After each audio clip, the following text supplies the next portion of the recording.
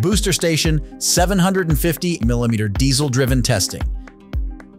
This booster station is equipped with a Caterpillar 3516 engine with an installed power of 2,100 kilowatts at 1,600 revolutions per minute, with on the front the DP 750mm dredge pump and the hydraulic pump for the fan's cooling system on the other side.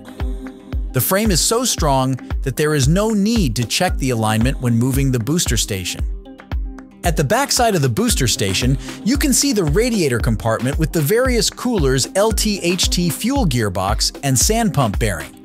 On top, you can see the hatches, which should be opened when using the booster station, but when the booster station is not being used, can be closed to stay dry. This booster station can be operated from the dredger, and also the alarms and pressures can be monitored from the dredge with the remote control.